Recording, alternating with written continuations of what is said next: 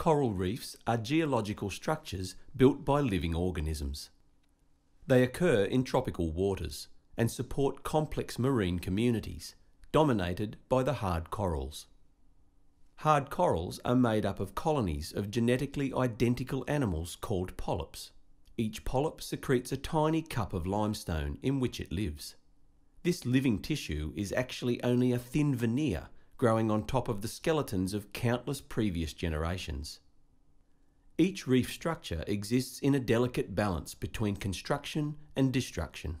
As hard corals and algae enable it to grow, other forces such as waves and burrowing creatures simultaneously erode it.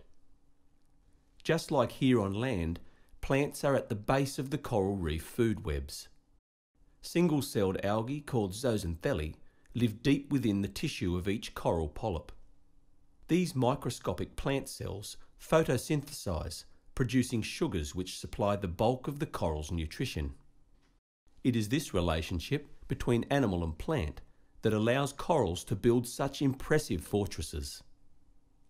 As a result of their reliance upon sunlight, coral reefs are only found in clear, warm, shallow waters. They also require constant salinity, low nutrient and sediment levels, and a solid surface to grow on.